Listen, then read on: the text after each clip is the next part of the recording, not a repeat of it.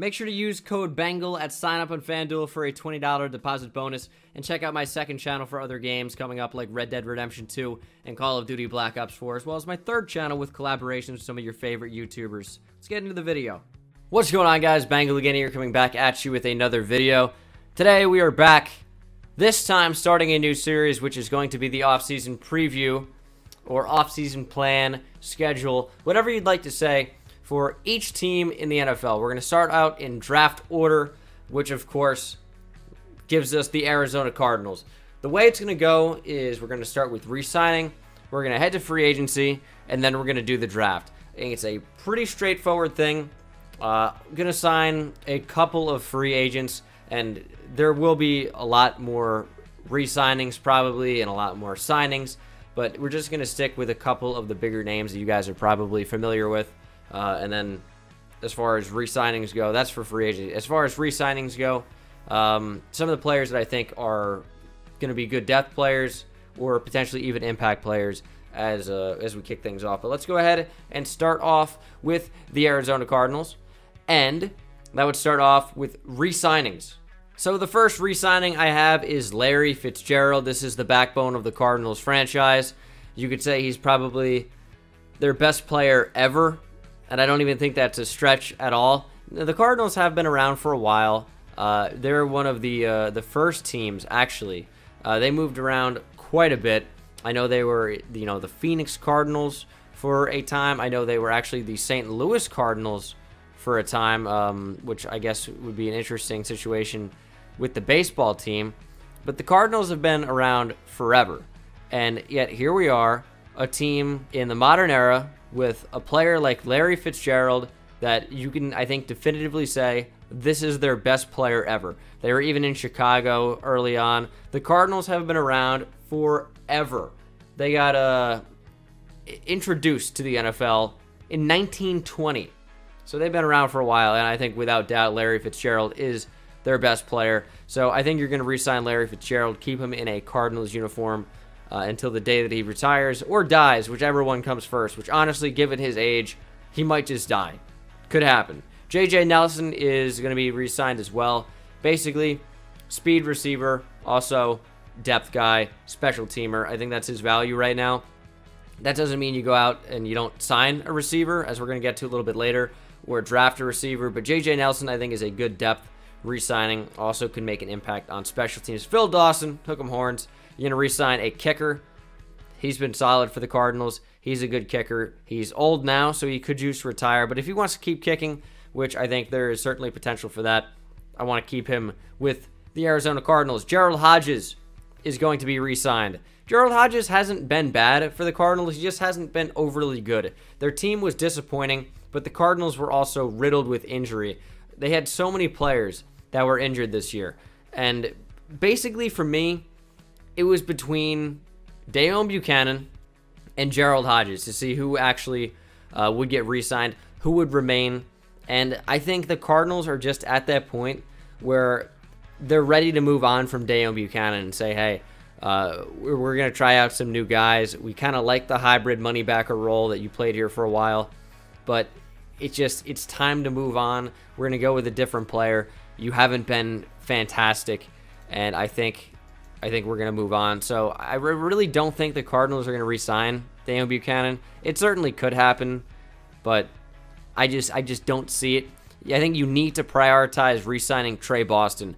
He is one of the most underrated players in the league, really, and I know I've said that about Akeem Hicks and Chris Jones, but Trey Boston really is. He's not to the level of those players. He's not as good. He's not one of the top 5 players at his position, but he's a solid top 15 safety for sure. He's definitely better than what most teams have at that position, and he's a guy that's not getting paid very much.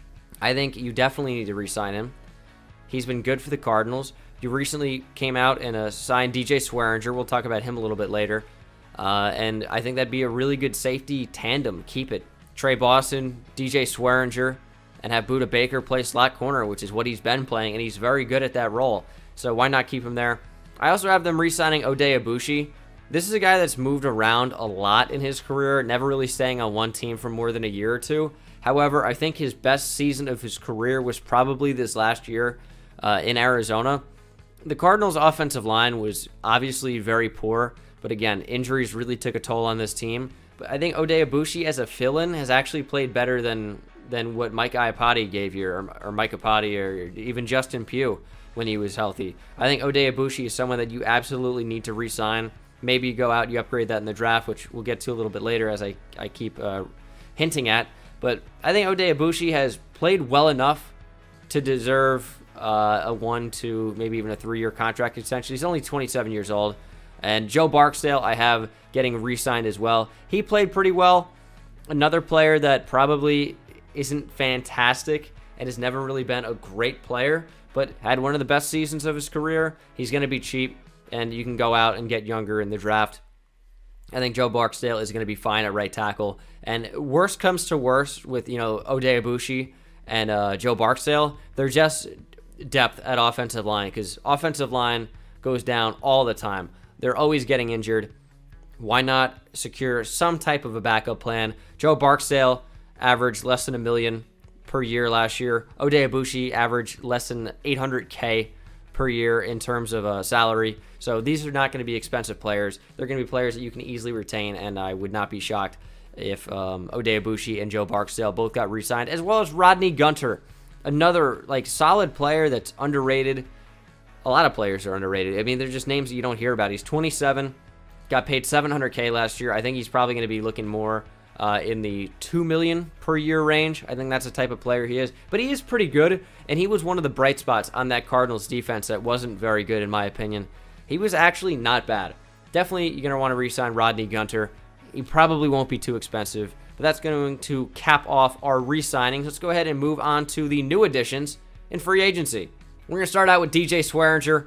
Okay, I know. This already happened. DJ Swearinger already came back to the Cardinals. He's under contract for the next few years. It's fine. I did want to include it here in case any of you Cardinals or probably non-Cardinals fans didn't hear about this, because DJ Swearinger got cut late in the season by the Washington Redskins.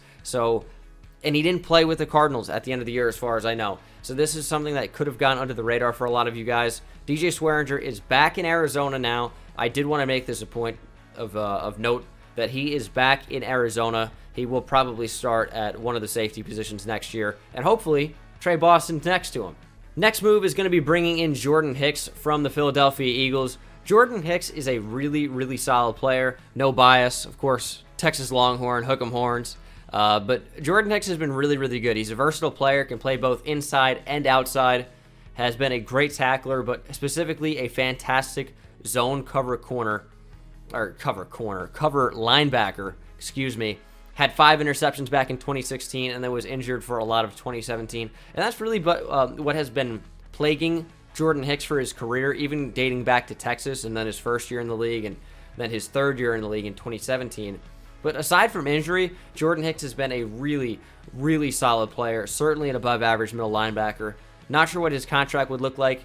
Based on his age, which would be, his next season would be 27 in 2019, you're probably looking at him getting, I would say, maybe upwards of $5 million, $6 million per year on a 3 or 4 year deal, maybe with a team option in there because of injury or something like that. You might be able to get him at a cheaper rate because of injury. But Jordan Hicks, when he's healthy, is a very, very solid linebacker, would be a much-needed addition and improvement to this Arizona Cardinals linebacking core. Next up, I have Kevin White, which is kind of a weird one. Kevin White has been inconsistent, to say the least, and it's really been because he can't stay healthy.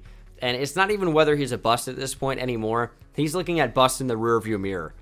Kevin White is extremely disappointing because he was a guy at West Virginia that was exceptional. Arguably the best receiver in that class coming out, and he hasn't started more than 5 games in his entire career. Doesn't have more than 300 receiving yards in his career. Has never scored a touchdown. He can't stay healthy.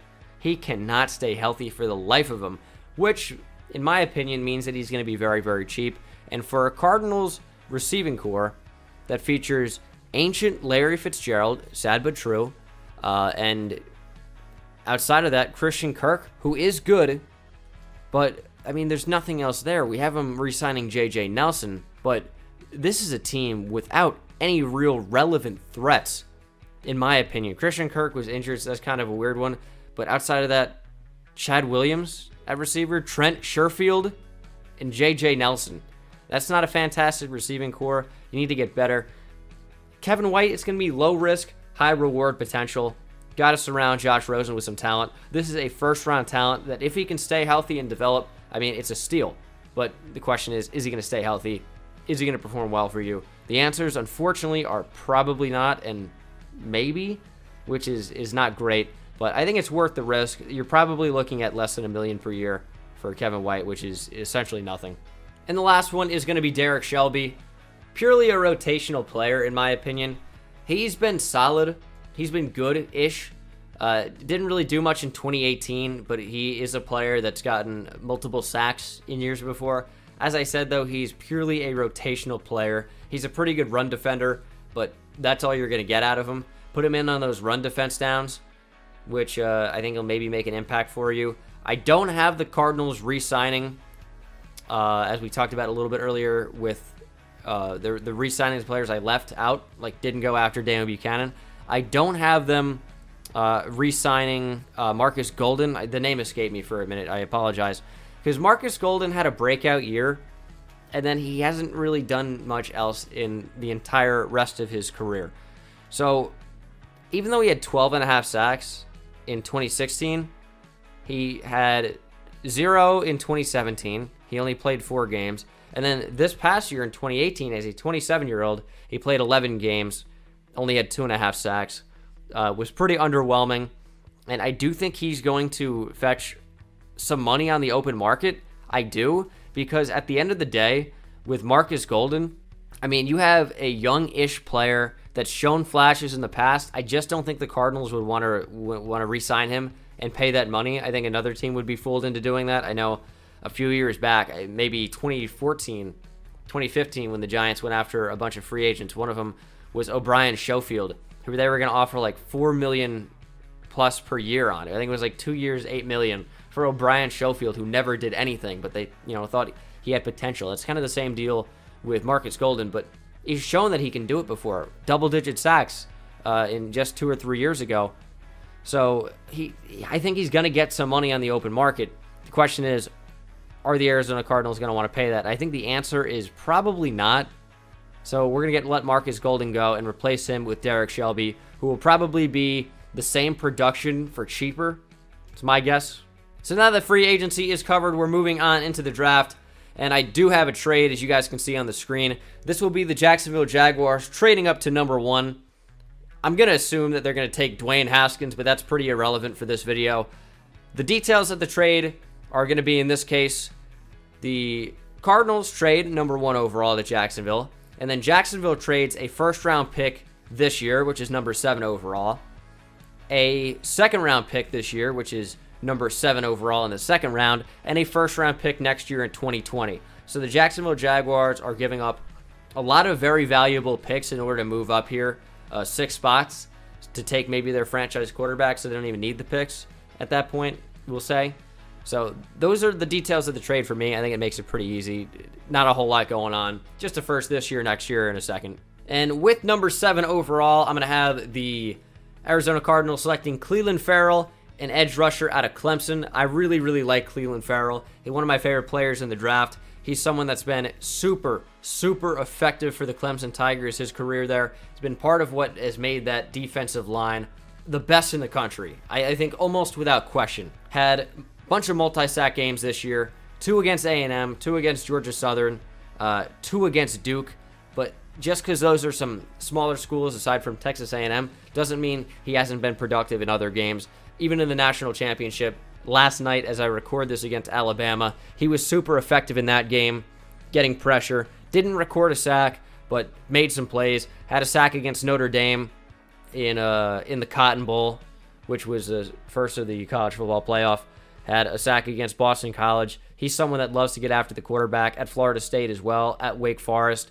He's someone that has been the best defensive end in the ACC, in my opinion, by a wide margin. I like Zach Allen quite a bit out of Boston College, but Clelin Ferrell, in my opinion, is in a class of his own.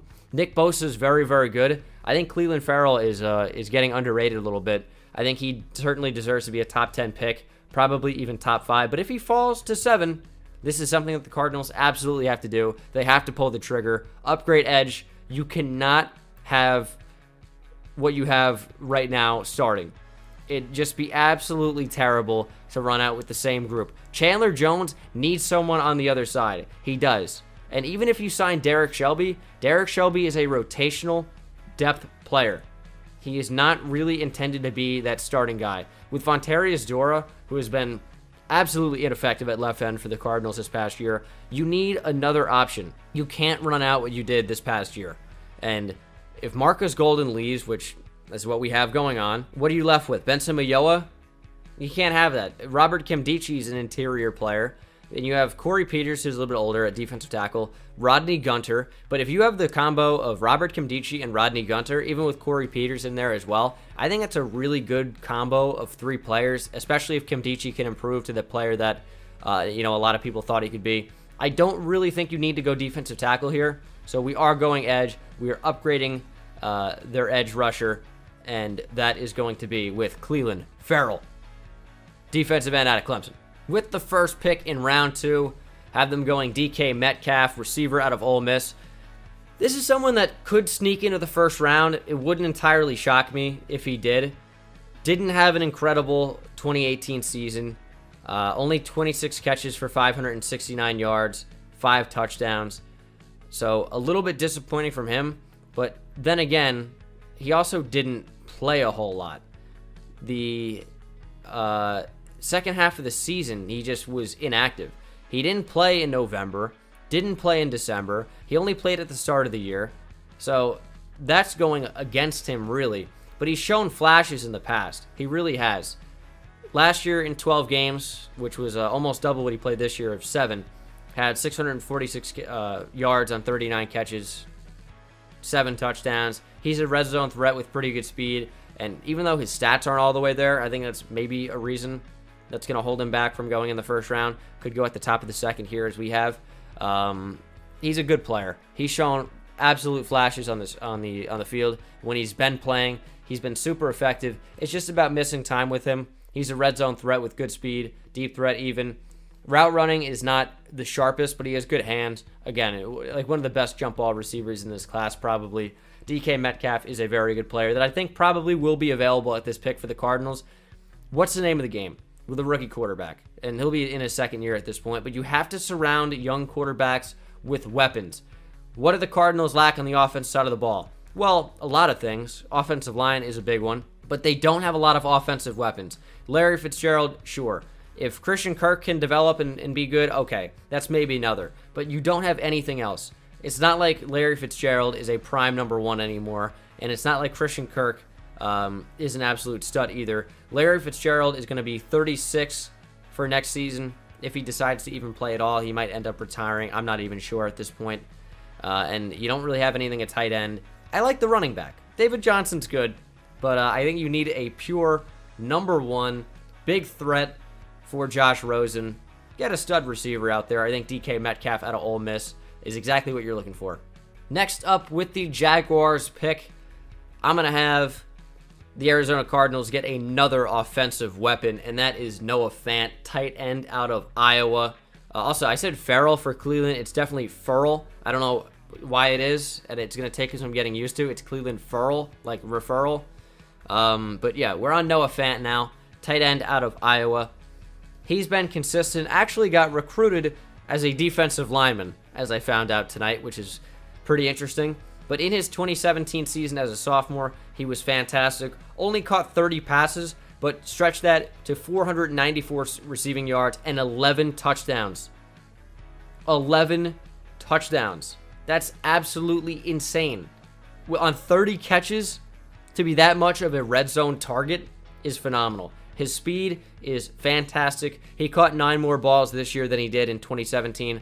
39 catches for 518 yards, 7 touchdowns, with now like teams knowing about him. Noah Fant, his freshman year, didn't really do much at all. Barely played, 9 catches for 70 yards and a touchdown. And then maybe he took the Big Ten by storm in his sophomore season, and that's why his average per catch was a little bit more, 11 touchdowns. Maybe you can explain that away. But 7 touchdowns again this last season. Fantastic for a tight end. 500-plus yards in that offense.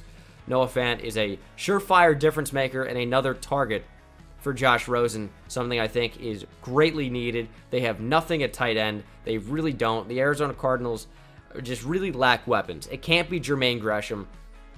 It can't be Ricky Seals-Jones. Jermaine Gresham, who will be 31 for next year, by the way. It just cannot happen. Cannot happen. I know another tight end they have in there is Gabe Holmes. These are not starting caliber players, in my opinion.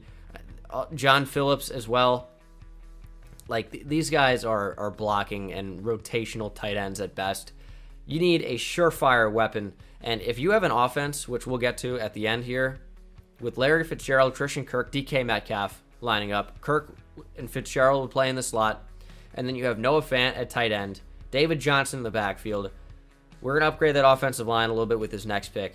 Josh Rosen is going to have a lot easier of a time, especially with the new coach in Cliff Kingsbury, which happened today. That was a big signing.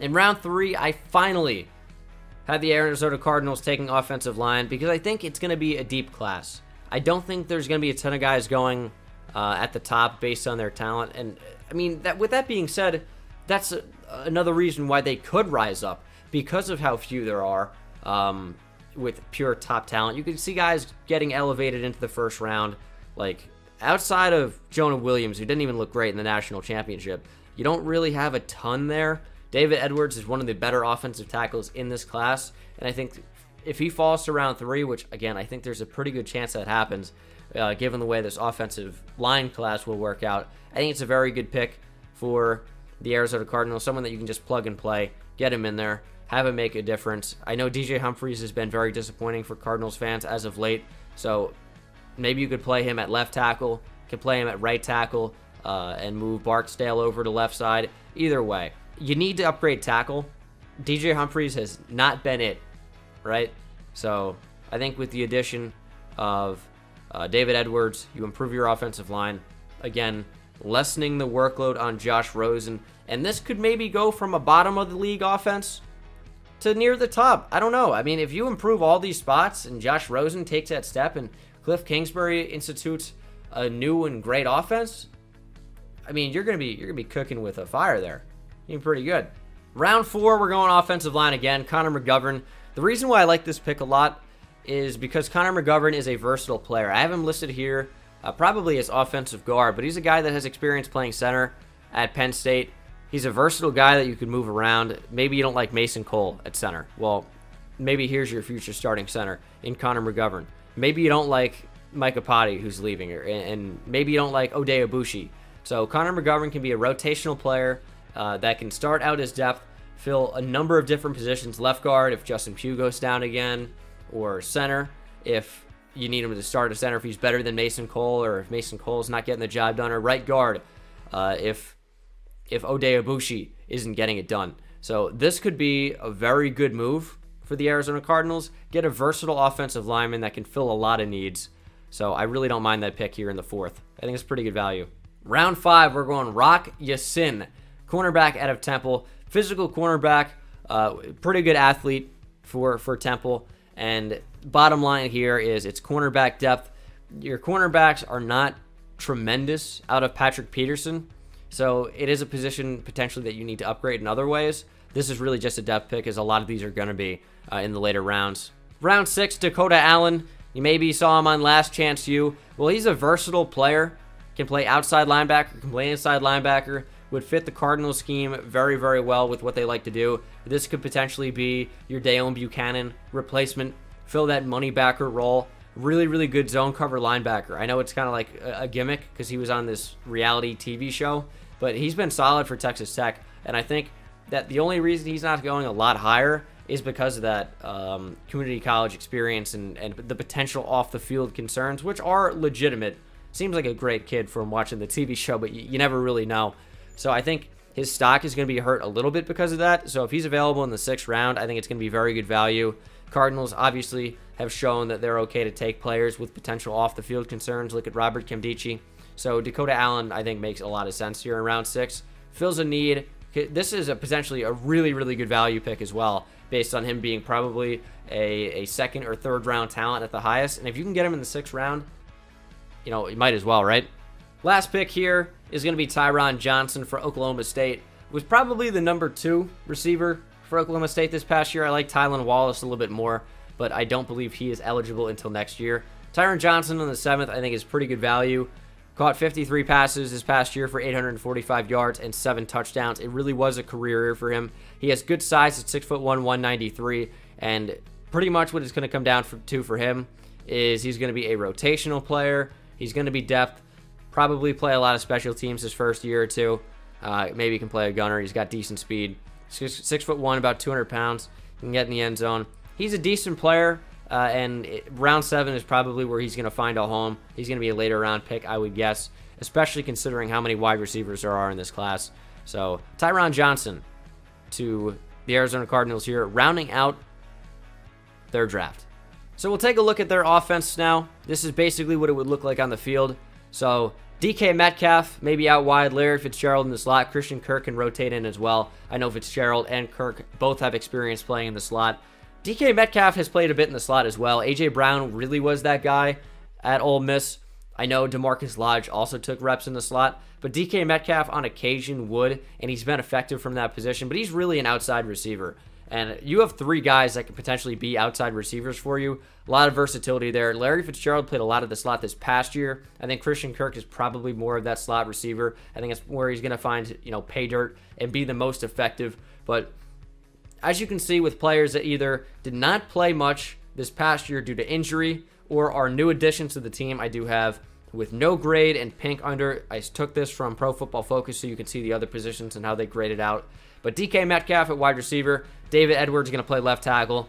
Upgrade over DJ Humphries. Justin Pugh back at left guard. I know he was signed to the team last year. Didn't play a whole lot, if anything, because of injury. Then you have Mason Cole, Ode Abushi, Joe Barksdale. Obviously, the right guard and right tackle both got extensions by my assessment here with this offseason plan. Noah Fant starting at tight end. Talked about Christian Kirk. And then, of course, the young quarterback Josh Rosen and David Johnson makes up a pretty good backfield at quarterback and halfback. On the defensive side of the ball, you're going to notice that there are 12 positions here because I wanted to show slot corner because that is going to be a thing that happens quite often. And with the addition of DJ Swearinger at strong safety, Trey Boston going to stay on that free side. You got Jordan Hicks on the inside, going to be fantastic, which means Gerald Hodges move over to right outside linebacker. We did offer him an extension over Dale Buchanan. Not ready for Dakota Allen to take that spot just yet. Hassan Reddick can stay at that Sam linebacker spot on that left side. I think that's going to be very good. And then you have Patrick Peterson at CB1. Budda Baker in that slot role, can potentially play on the outside as well. David Amerson, I don't think is a free agent until 2020. We're different from different sites I looked at, which is weird. Some said at the end of 2019, some said at the end of 2020. We're going to go off the basis that it is 2020. I really could not find a definitive answer, but I do trust SpotRack more than the other website, which is where I found out a lot of these contract details. So that's their cornerback group. Amerson, Baker at the slot role, which he has played. That's what he did all of last year in that Tyrann Mathieu role with the Arizona Cardinals. Patrick Peterson on the outside is obviously a tremendous player. And then the defensive line, you have Chandler Jones, fantastic on that edge spot. And then you have Corey Peters, Rodney Gunter at both defensive tackle spots. Rotate Robert Nkemdiche in there. And, of course, Cleveland Farrell, who you drafted with your top pick at number 7 overall after the trade. And you also signed Derek Shelby, another rotational player. So this team is very much improved for the Cardinals. I think this is a team that actually could win some games and would definitely compete in the NFC East, or NFC West, excuse me. But that is going to do it for me here, guys. I want to thank you so much for watching the video. Let me know what you think. Let me know if you want to see more of these, and I will see you in the next one. Take it easy.